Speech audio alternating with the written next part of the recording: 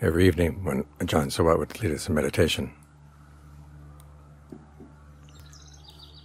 he would start out by saying, give rise to a sense of conviction, give rise to a sense of confidence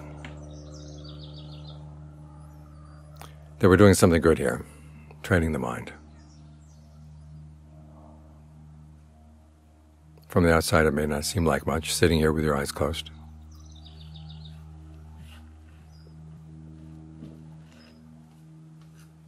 But we're focusing directly on the source of the problems in the mind, which lies within the mind itself.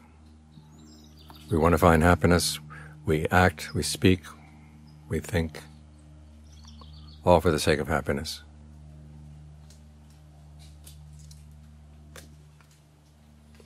Yet so many times our actions lead to the opposite. They lead to pain and suffering. Why is that? You're not going to find the answer by looking outside. And it doesn't do any good to lay the blame on people outside. The Buddha taught the noble truth of suffering, which is that we suffer not because of the actions of other people, but because of our own clinging and craving. In other words, we're taking responsibility. That's why this is a noble truth. But we're responsible not only for the problem, but we can also be responsible for the solution. Because we also have good qualities inside. We have the potential for mindfulness, the potential for alertness, ardency, compassion for ourselves, compassion for others. Compassion lies in the realization that we want to find a happiness that doesn't harm anybody. Compassion also in the sense that we want happiness that lasts. So both the problem and the solution lie inside. And so to keep ourselves from getting distracted by outside affairs, we close our eyes. We sit very still.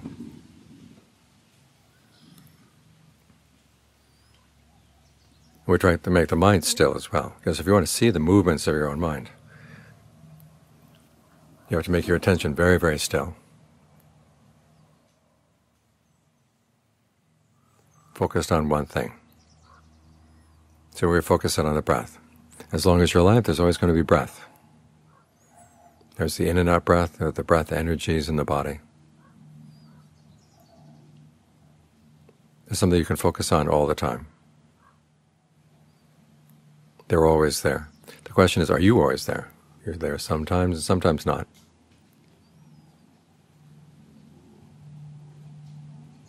So part of the practice of the meditation, the work of the meditation, is to make our awareness of the present moment as continuous as possible.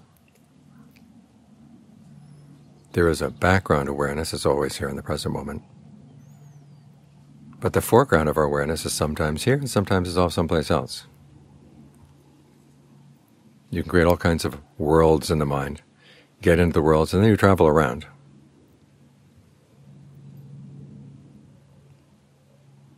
And they drop you off someplace, and then you pick up another world, and they drop you off someplace else.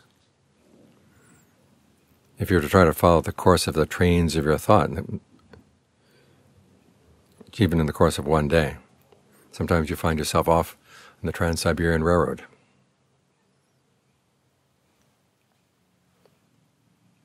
And have no idea how you got there. As the Buddha pointed out, it's just ignorance of what we're doing. That's one of the big problems. So we try to develop alertness. You're mindful to keep the breath in mind, and then you're alert to watch what you're actually doing. Are you staying with the breath? What is the breath like?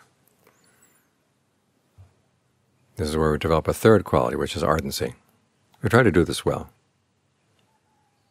If we find the mind wandering off, you ask, is the problem with the mind or is the problem with the breath?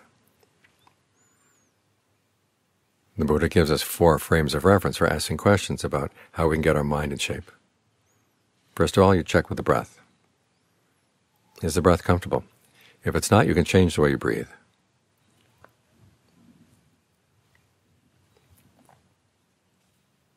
And when you give rise to a sense of well-being through the breath, that's the second frame of reference. What do you do with that sense of well-being? Well, you don't focus on it to the exclusion of the breath. You maintain your awareness with the breath. But then you notice there are certain feelings that come about by long breathing, short breathing, fast, slow, whatever. When you found a breath that feels really good, think of that sense of well-being spreading through the body. It goes down the nerves, down the blood vessels,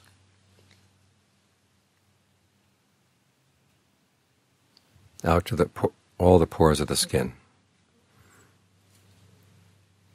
So your body feels like it's saturated with a sense of pleasure.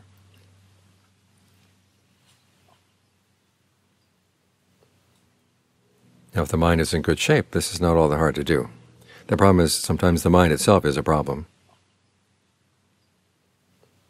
That's the third frame of reference.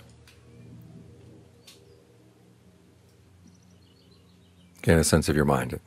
Is your mental energy too low? Or what can you do to gladden the mind, to make it feel confident, happy, cheerful that it's here meditating? Having this opportunity to look inside, not be distracted by lots of other responsibilities outside. If the mind is too scattered, what can you do to get it more concentrated, more stable, more steady? Sometimes you can do this with the way you breathe. Sometimes you have to bring in other topics. You can think about the qualities of the Buddha, get a sense of inspiration that this is a really good place to be. Or you can think about death. Death could come at any time. And as the Buddha pointed out, death doesn't just happen. There are choices that you make as you're dying that are going to determine where you go afterwards. So we want to make sure the mind is well trained so that even as the body gets ill, the body gets weak, it still has the strength to make the right choices.